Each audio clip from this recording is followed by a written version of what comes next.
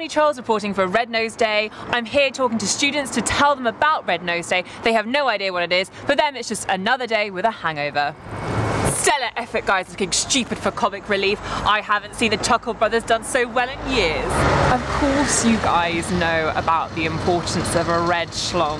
I bet with the, you know, rise in STDs you have that quite often. We could just like charge our friends for company and then we'd raise loads of comic relief, don't you think? Loads. You know, how long have you two been friends? About a year, yeah. About a year. So let's think, like an antiques dealer, how much would we go for? About a year of friendship, that's worth about how much? $1 grand. Nice. High roller, right? I was going to say she's worth about a tenner. How dare you? Is there anyone in mind that you think could do a good job? Who's a funny character that should be involved in Red Nose Day? Well, I really like Reginald D. Hunter. I know he's doing a tour right now, so he's in the UK right now, so it'd be convenient, you know? Yeah, he's hilarious, and I mean, I just saw a tour, I think that was comparable, Casey Hopkins.